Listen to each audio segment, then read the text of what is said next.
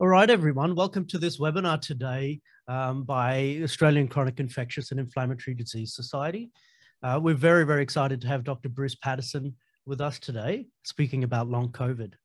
But before we hand over to him, I'd like to first just hand over to Dr. Ashley Berry, who's the current president of ACIIDS, to talk a little bit about who we are and why being a member of ACIIDS can be a really beneficial thing.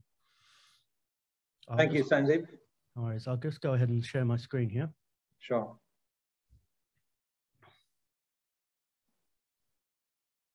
Thanks, Sandeep. So ACIIDS was established in 2013 to support integrative doctors who at that time were feeling fairly isolated and having generally a difficult time getting established. Kathy Morris was actually the first president. And the inaugural meeting involved Peter Main, who we all know of, Andrew Adams, and of course, Richard Schlofel, who was our recent president. Our aim in ACIIDS really is to have integrative medicine as a recognized, well-developed, patient-oriented, evolving, and the emphasis is on evolving, an evidence-based specialty.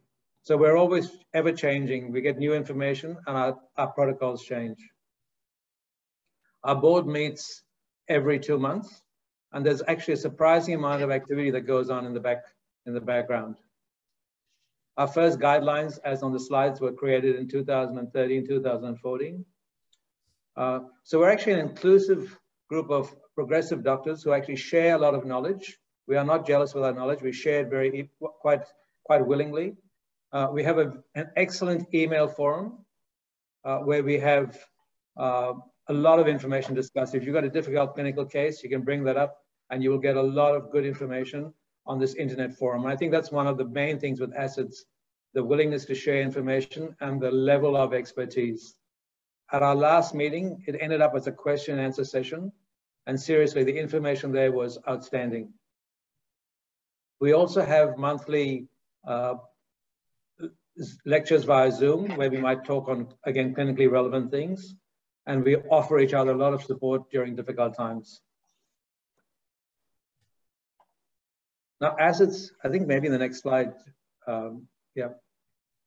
So ACIIDS has expanded the range of conditions it covers. So initially, it was mainly looking at vector-borne disease, which, as we know, doesn't really exist in Australia, according to the government.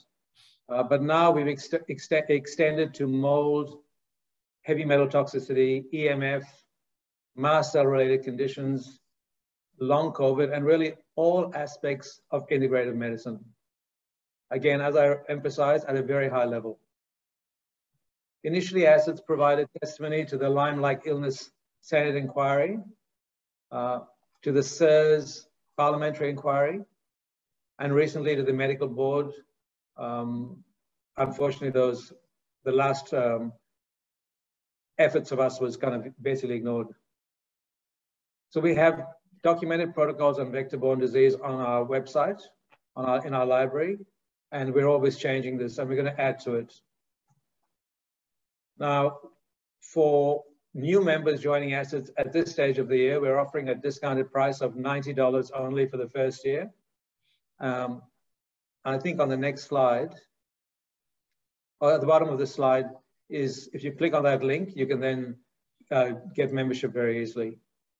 And that's all I have to say before I hand back to Sandeep to talk about Dr. Bruce Patterson. Great, thanks very much, Ashley. And we'll put the link in the chat window, so anyone wanting to go and apply can do so. All right, so now on to the main event. So I'd like to just spend a couple of moments introducing Dr. Patterson. Dr. Patterson actually is a resident of California, but he received his undergraduate training in molecular biology from the University of Michigan in Ann Arbor. He then received his medical degree at the Northwestern University Feinberg School of Medicine, followed by a residency in pathology. During the early stages of the AIDS epidemic, Dr. Patterson began investigating cellular reservoirs of HIV-1 using molecular and in situ cell-based technology patented in his laboratory and used today throughout the world.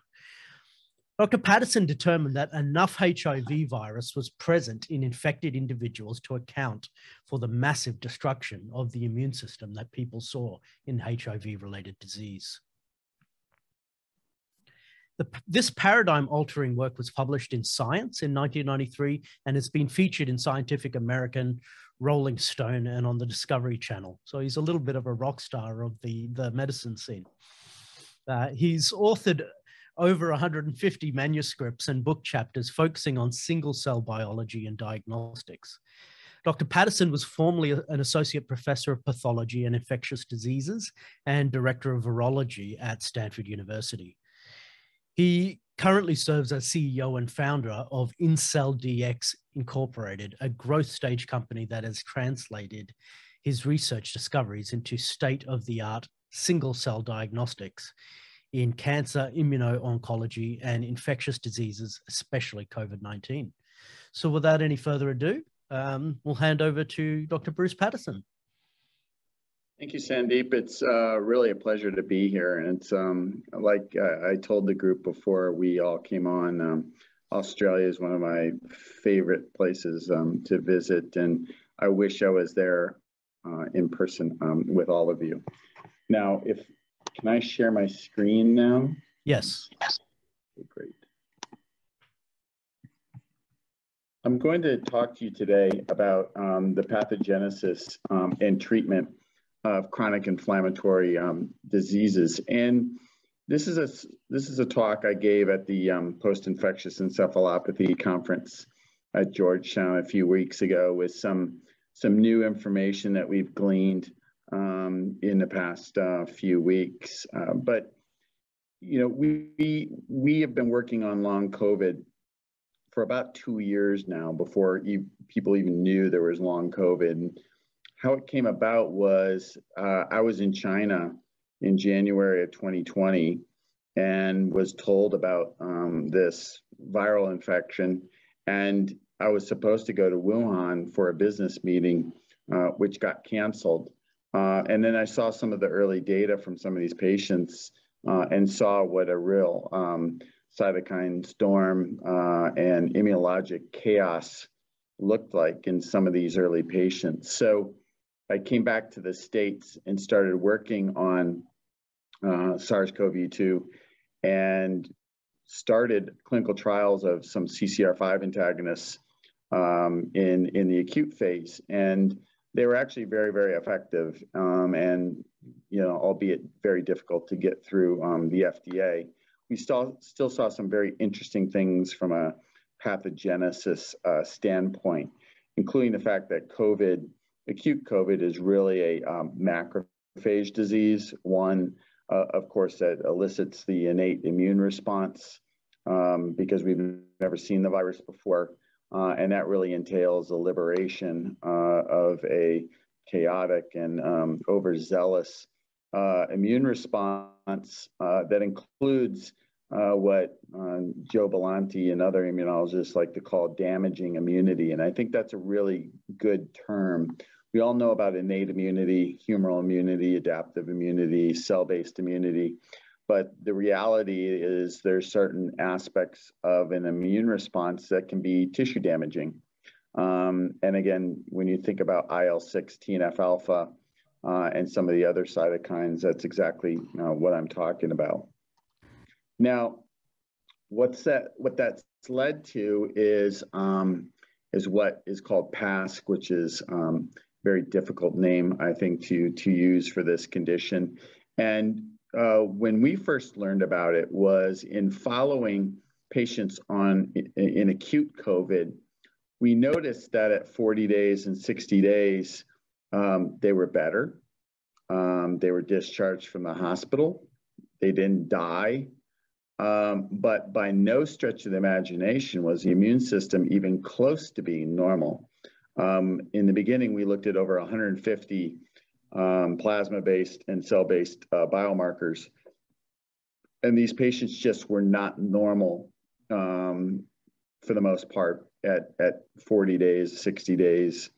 and some even 90 days. And of course, the current number is about 10 to 30% of those with acute COVID will go on to be long haulers. I think that number is real, maybe even higher, although I'll submit that there's reasons why there's some confounding elements to that diagnosis.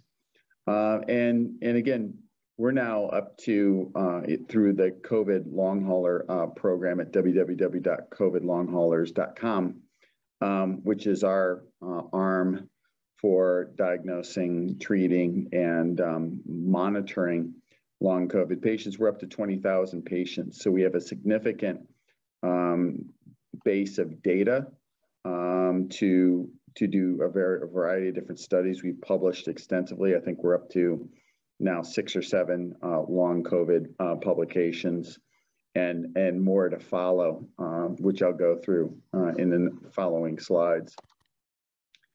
One of the things that was very striking in this data, which is from acute COVID, was the fact that we all knew that there was elevated IL-6, which you oversee here in panel A, and this is from an article in the International Journal of Infectious Diseases.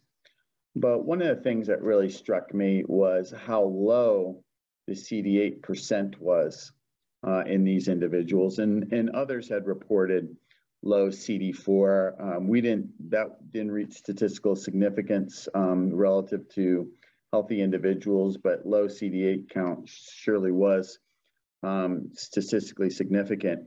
And pathognomonic of acute COVID. And when we started following long COVID individuals, about 25% of long COVID patients also have and still have low CD8 percentages, which I'll get into in a moment.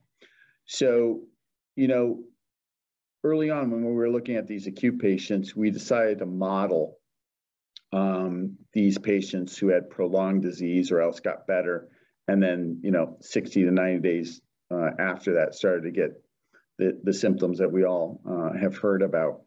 And we were the first to publish that using machine learning that they had a completely different cytokine profile. And when we looked at some of these cell-based immunologic markers, they also had elevated monocytes, in particular intermediate and non-classical monocytes. And they also had elevated B cells. Now, that gave us a tip-off that maybe some of these individuals were reactivating viruses that cause true latency, mainly the herpes family viruses, EBV, CMV, HSV, HHV6, varicella, because of this low CD8%. And so we did see that in some of those individuals. But I will caution, there was a paper that just came out in Nature Communications about predicting who's going to become long COVID by certain parameters in acute COVID. One of them was Epstein-Barr.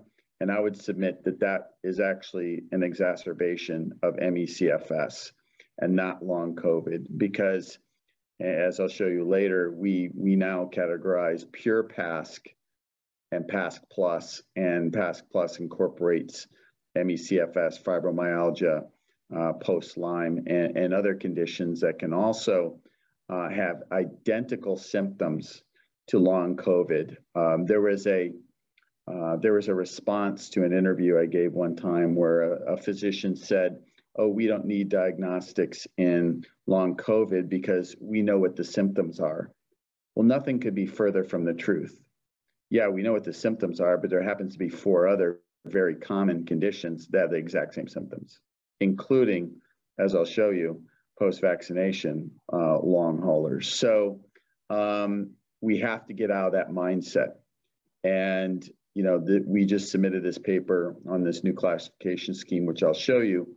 But we made the point that in order to do clinical trials, in order to come up with appropriate therapies, we must make the distinction between pure PASC or long COVID, ME/CFS, post-treatment Lyme disease or PTLD, fibromyalgia, and even post-vaccination long haulers. But back to, the CD8 story. What we're seeing is obviously very low CD8s and reactivation of some of these herpes family viruses, which is fairly common in the patients that we see, because now we include CFS and others. There's also chronic viral infections, hepatitis C, hepatitis B. We haven't seen exacerbations or recrudescence of some of those infections. Of course, HIV, which is a proviral-based latency. We haven't looked too much into that. But it still remains that these patients in the acute phase of COVID have very low CD8 percentages, which we have to take into account as we're evaluating these patients and monitoring them over time.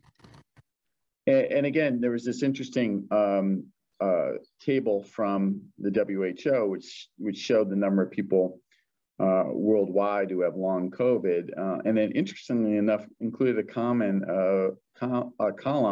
of the number of people who may get ME/CFS. And the question I had on this table was, how many people were acutely infected with ME/CFS related viruses, EBV, CMV, et cetera, or just showed reactivation? And I think that's a really important consideration. And I had developed a test at Stanford that looked at RNA to DNA ratios for the chronic herpes virus, which I think is really the only way to tell if there's reactivation. The serology is very confusing and confounding and difficult to interpret.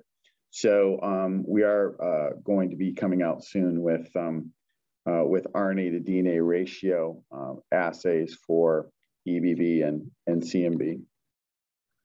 Now, one of the papers that we published last year, which gave us a hint as to what might be going on, was that we did see some SARS-CoV viral shedding, meaning replication, up to about 90 days in individuals that had impaired T cell responses. And again, these were patients with low CD8 T cells. So again, we started measuring in mutant cell subsets as part of our routine laboratory evaluation of long haulers. But we also were struck with the question that's very similar to Lyme, meaning, is the virus still there, or is the bug still there, and is it replicating, or is it just bits and pieces, or some people call it debris, or some people call it persistence.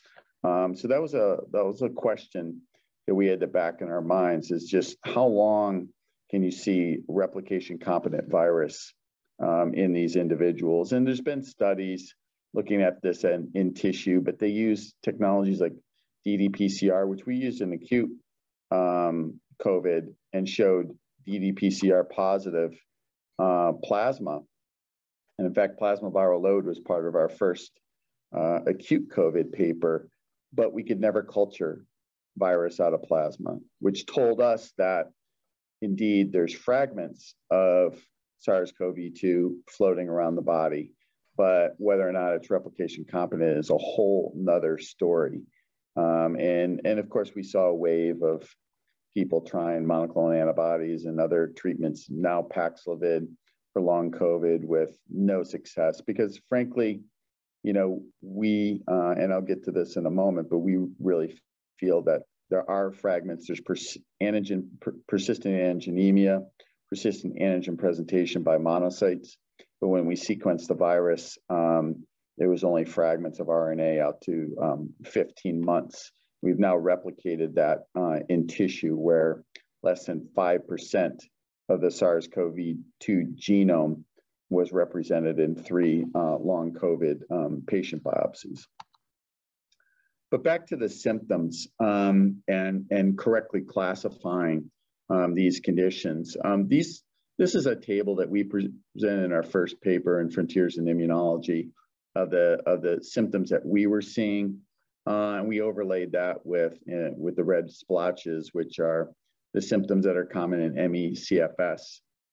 Again, some have said that long COVID may cause up to 200 plus different symptoms, which could be true. But the major issue is that fatigue, post-exertional malaise, brain fog are so common in long COVID. And then initially, when we were starting to expand our horizons from long COVID, starting to see that that was a primary symptom in ME/CFS. What's really fascinating is a paper we just submitted for peer review on post-vaccination long haulers. And believe it or not, the same spectrum of symptoms: neuropathy, brain fog, fatigue, post-exertional malaise, shortness of breath, all the ones you see in long COVID, we're seeing in some individuals post-vaccination. And again, I want to caution that this is probably a very, very low percentage of individuals getting vaccinated. However, we're treating about 1,500 of these patients. So, the number's large just because the number of people who've been vaccinated is large. It's a side effect, indeed, but it's treatable, as I'll talk about a little bit later on. And some of these symptoms vary by the type of vaccine, which I've shown up here in the upper right, but I won't get into that in any great detail other than to say some post-vaccination long haulers, again, have identical symptoms. So now we have three conditions: COVID long haulers, ME/CFS, post-vaccination long haulers. And of course, that also applies to post-Lyme and fibromyalgia. I won't go into any great detail on this slide, but this was just all the different biomarkers we looked at in both acute COVID, later on in long COVID. And our machine learning and AI allowed us to choose from all of these biomarkers. So it was basically interleukin 0 to 1,000, plus, everything else you could possibly think of under the sun. And so it's been very helpful to have AI to help us with choosing what would be appropriate in these chronic inflammatory conditions. What's very interesting is that, just by happenstance, we and the computer chose representative markers of innate immunity, adaptive immunity, humoral immunity, cell-mediated immunity, and damaging immunity, and even allergic, conditions where we added in IL-4 and IL-13, of course. So it's really turned out to be a robust, reproducible, and very helpful panel. And it's what we call IncelKine. We sell it in the States. We sell it now all over Europe. And now we're moving into South America and hopefully at some point into Southeast Asia and Australia. But the important part in terms of the validation of this panel came when we overlaid all the cytokines for all 5 of these conditions together. And the dark, in this heat map, the darker the square, the closer the association. So of course, each cytokine is highly associated with itself. But we saw associations like IL-13 and interleukin-4. Well, it just so happens that they're co-expressed. They're part of the type 2 inflammatory response, and they should be closely linked. The other one that gave us great confidence in the panel was interferon gamma and IL-2. So interferon gamma and interleukin-10, and interferon gamma induces interleukin-10 expression. So, we've validated this assay every way you can possibly think. We've validated it technically in different labs, lab-to-lab reproducibility. We've validated it biologically, as you can see here, against known cytokine associations. We also, as I'll show in a minute, validated it clinically. So people are still saying that our diagnostics or our approach hasn't been validated, and there's really no truth to that anymore, and all of this has been published. The other thing is we found this really striking association between what was our long hauler score in our first paper on machine learning and severity score for acute COVID, but what they really represented was these associations of certain cytokines. And you can see where we see this nice distinction of long haulers, which is in yellow. In red, you see the post-vaccination long haulers, and in blue, you see the ME/CFS patients. And what's interesting here is the post-vaccination long haulers and ME/CFS have lower severity scores than long haulers, and it's because in ME/CFS and in post-vaccination long haulers, you see much higher interleukin-8 expression than you do in long COVID. So we use interleukin-8 as a key differentiator when we're trying to decide how to treat these individuals. We're just now overlaying Lyme on this, post-Lyme, and they're actually looking more like acute COVID than long COVID, but I'll get into that in a moment, or I'll get into it right now. This is actually the machine learning confusion matrix that we used for all of these conditions, which is extremely important because remember, these all have the same, same symptoms. So being able to tell the difference between each of these conditions is absolutely paramount for effective therapy and for effective clinical trial design, et cetera. And, for the most part, and in the lighter the color on this heat map, the more tight the call is for that particular condition. And so, of course, we're very good at this point of calling pure PASC, meaning not PASC plus, not ME/CFS, not Epstein-Barr or CMV-driven conditions that have the same symptoms, but true pure PASC. And as I'll show you in the preprint of the article that's out for peer review right now, where we actually use this classification scheme as our entry and exclusion criteria for a clinical trial design that is identical to what we'll be submitting to the FDA for two drugs, Maraviroc and statins. We were very successful at calling pure PASC, and that was reflected in the very profound improvement in symptoms in those individuals. But again, we're able to call very nicely mild to moderate and severe COVID, post-vax, and Lyme had a little bit of overlap. ME/CFS actually was called very, very well.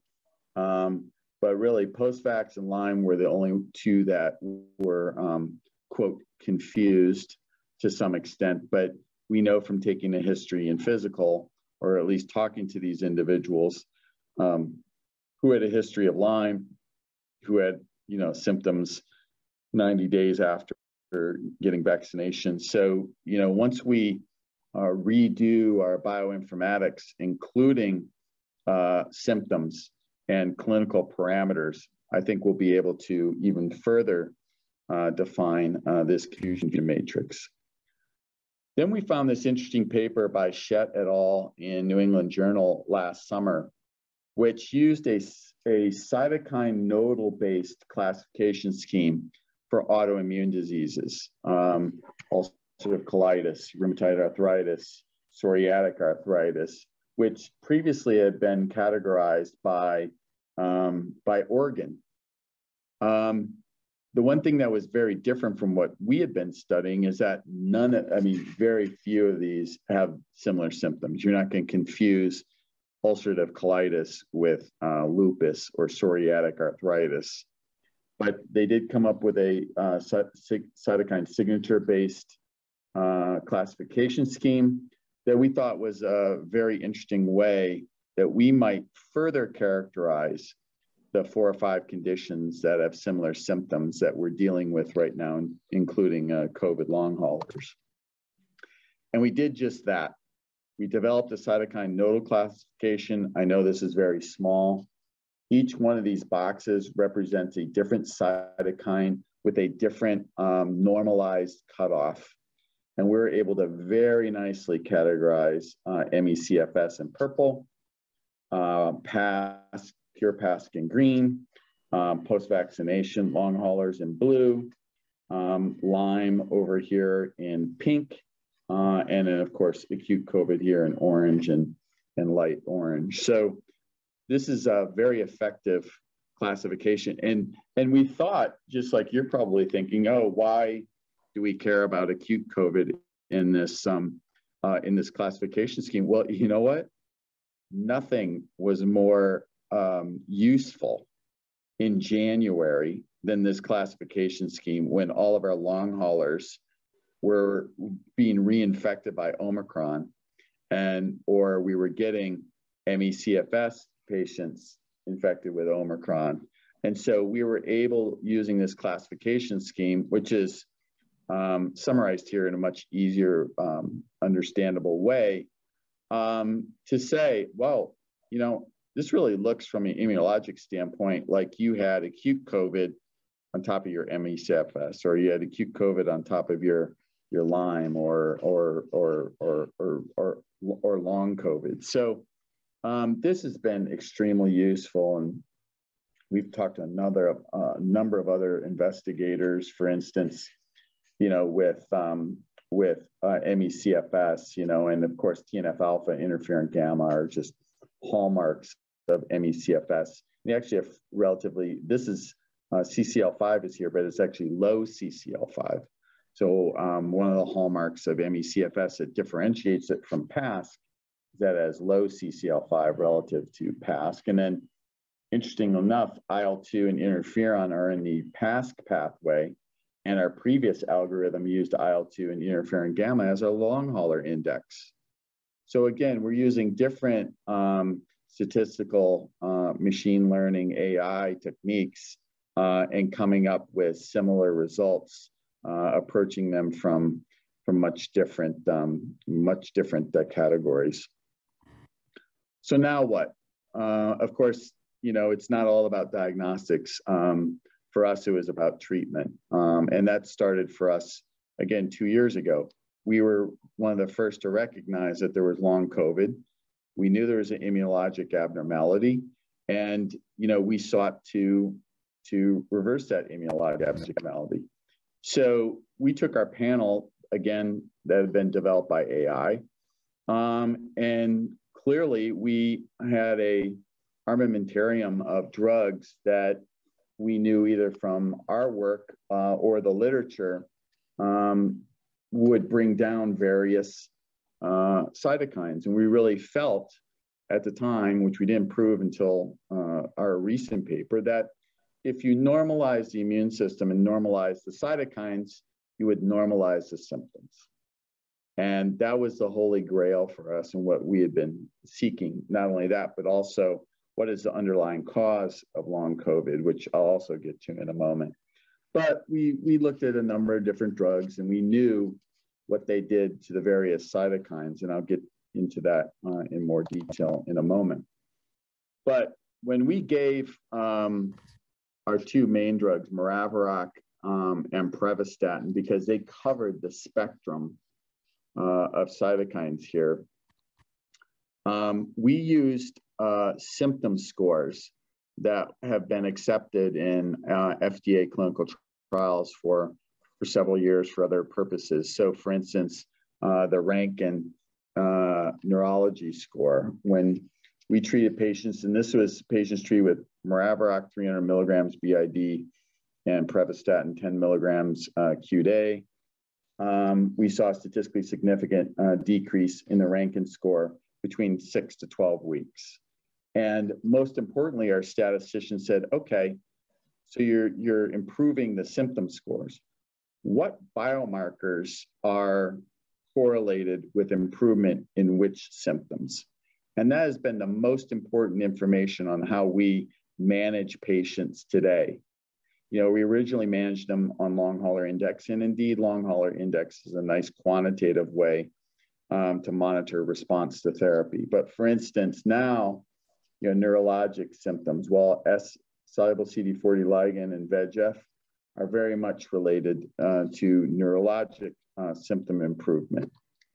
Compass 31, which is dysautonomia, which is very common in long COVID, VEGF, soluble CD40 ligand, and GM-CSF were highly correlated with very strong p-values with the statistically significant improvement in dysautonomia with Maraviroc and statins. Shortness of breath, not the most common symptom that we see in long COVID. When we see it, it's mostly mechanical. It's because the pleura is inflamed, the cartilage is inflamed in the, in the rib cage, maybe even the periosteum or the sternum, because their O2 sats are normal. But when we saw shortness of breath, GM-CSF lowering is the one that correlates most with a very significant p-value to improvement in shortness of breath. But here's the big one, because this is the one common across the board in all 6 of these conditions, and that is fatigue. And this is the fatigue score that's going to be required on every single long COVID clinical trial in the United States by the FDA. And again, when we used our entry criteria and exclusion criteria, we saw profound statistical significance in fatigue scores over 6 to 12 weeks, and very, very strong correlation with very low p-values, 10 to the minus fifth, between TNF alpha and interleukin 2 with fatigue. And indeed, when we're treating patients now and they have elevated TNF alpha, our sole goal is to get TNF alpha down. And there's no drug, maybe Humira is better, I don't know yet, but Maraviroc is amazing at bringing down 5 cytokines or chemokines, CCL5 or RANTES, of course, interleukin 6, TNF alpha, VEGF, soluble CD40 ligand are all brought down by Maraviroc. And of course, the statins bring down IL-2 and interferon gamma for reasons that I'll show you in a moment. So cardiac function obviously has correlation with GM-CFS and interleukin 8. But the thing is about, about POTS, as I'll show you in a minute, based on the mechanism, is these patients are vasodilated. If they're vasodilated, their blood pressure is going to go down. The blood pressure goes down, their heart rate goes up. So, and I'll show you what we believe is causing the vasodilatation in these individuals. They have hot and cold insensitivity. They have brain fog. They have headaches and migraines, which of course are vasodilatation of blood vessels in the brain. But what we found in COVID long haulers, which we published in Frontiers of Immunology in January, is that we found the SARS-CoV-2 S1 protein in non-classical and intermediate monocytes, as you see here. So CD14 low, CD16 positive are non-classical monocytes. CD14 positive, CD16 positive are intermediate monocytes. And of course, CD14 double positive, CD16 negative are classical monocytes. What's interesting is these all express different cell surface receptors.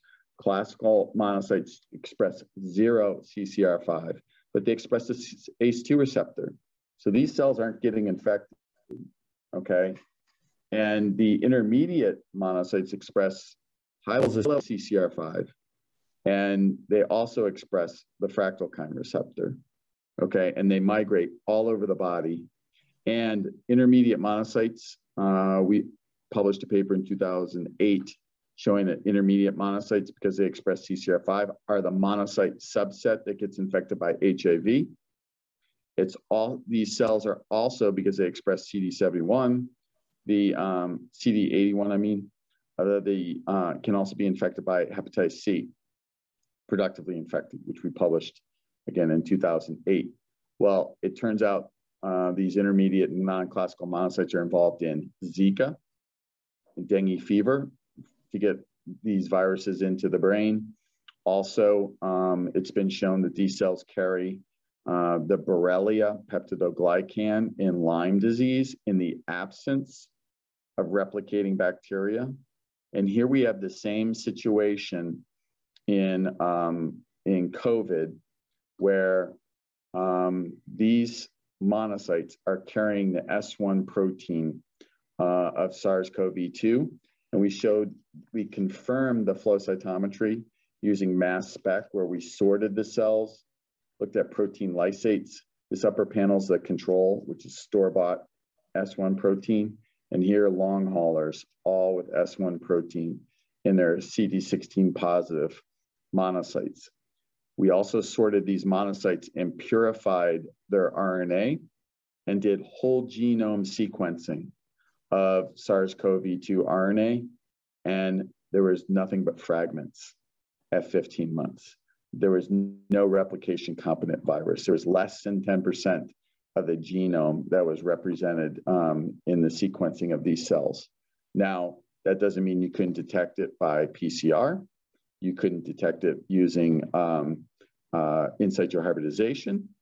Some people went so far as to say using immunohistochemistry, which just detects protein, they were then concluding that there must be replicating virus, which is absurd.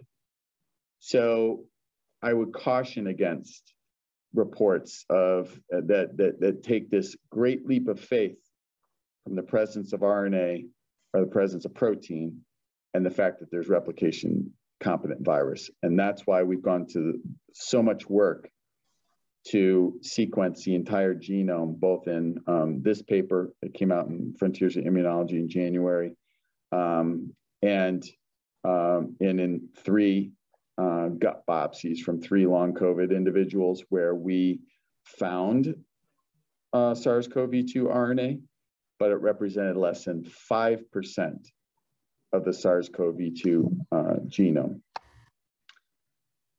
Interestingly enough, we followed the same set of experiments in post-vaccination individuals who have long hauler symptoms, and we found S1 protein in their CD16 positive monocytes.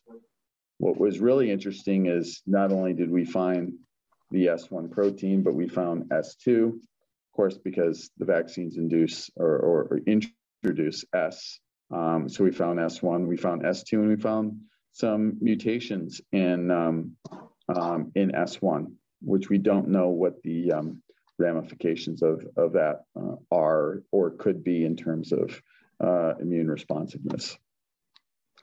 So why is this important in terms of the pathogenesis of long COVID? Well, what's fascinating, and this is from the immunology literature around 2010 to 2013, these non-classical monocytes bind to endothelial cells and can cause endothelial inflammation.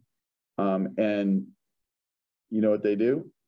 They produce a type 1 cytokine response, interferon gamma, interleukin 2, which our computer happened to tell us was the long hauler index. This paper was from 2013, okay?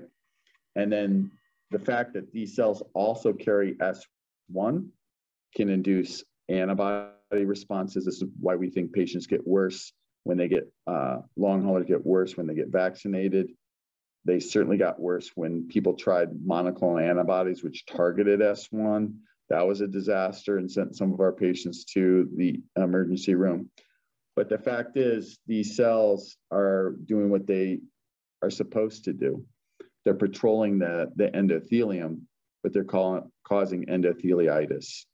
Well, what does endotheliitis do? Well, so here are the non-classical monocytes. They express the fractalkine receptor. They bind to fractalkine, which is expressed on endothelial cells, and that expression can be lowered by statins. Okay, that's extremely important. The other thing is, in the absence of fractalkine, these cells die. So the cells carrying the S1 protein die because they can't engage with fractalkine. And in the absence, when they do engage, and they do carry foreign proteins, their apoptotic program is short-circuited, meaning they're long-lived when their normal lifespan is only a week. But what happens when they bind to the vascular endothelium through fractalkine? Angiogenesis, production of VEGF. VEGF also causes peripheral neuropathy. So as we showed in that outcome paper, you lower VEGF, you lower the dysautonomia, you lower the neuropathy in these individuals. The other thing it causes is vasodilatation. You get this universal sign of long COVID, which is this. I showed this on a Dr. Drew show in the United States. I said, you know, every single patient with long COVID says, my head feels like this. That's almost a universal sign of long COVID, because they have this sense of head fullness. They have headaches, they have migraines, they have brain fog, you know, all due to vasodilatation. So when we block the migration of these cells, which express CCR5, using CCR5 antagonist, Maraviroc, and we lower the fractalkine expression and block this interaction with statins, these patients get better. And that's what I showed in the outcome study. And that's the design of our clinical trial for Maraviroc and statins that we're going to take through the FDA. But this is the mechanism underlying that. Now, the other consequence of endotheliitis is exposure of collagen, activation of platelets. That's why S-soluble CD40 ligand is a platelet activation marker. We've had that in there for 2 years because we knew that platelets became activated and were a setup for clotting. So we wanted to monitor that. We wanted to make sure that when we treated, we eliminated the cause for platelet activation and platelet binding, because this also exposes collagen. You activate the monoamiliband pathway, you activate all the clotting pathways that we hear a lot about in terms of microclots. The problem is you got to remove the underlying cause, and that is the vascular inflammation. I mean, you can sit there and drain microclots all day long with apheresis or whatever, but at the end of the day, you haven't done anything for the vascular inflammation, so they'll come back. We've seen that in a number of different patients. So the bottom line is you've got to treat the vascular inflammation. The Maraviroc Prevestatin combination has been really profoundly useful in that regard, as you can see from the outcome study that we published. So I'd like to thank, obviously, all of my collaborators.